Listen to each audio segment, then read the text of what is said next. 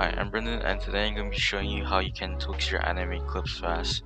So what you want to do is grab your clip right here, and for example, I'm going to put my keyframe or my marker right here, and then you're going to pre-comp your footage, like so. Every time your footage moves or your main subject moves, you cut your pre-comp.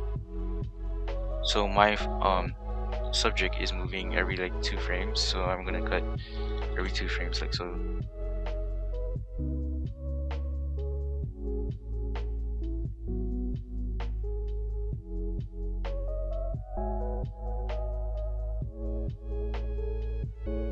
So once you've done that, you're gonna select the bottom part of your pre-comp, hold shift, then select the top, then drag it all the way to the left, like so, and keyframe assistant, then sequence layers, and press OK. Don't press overlap.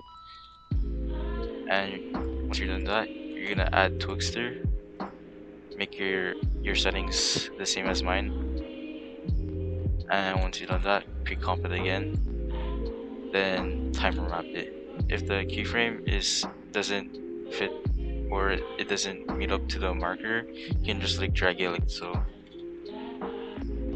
And once you're done with that, just make your graph like mine, like that.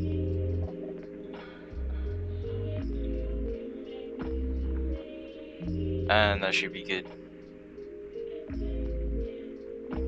Thank you for watching, and I hope you have a great day.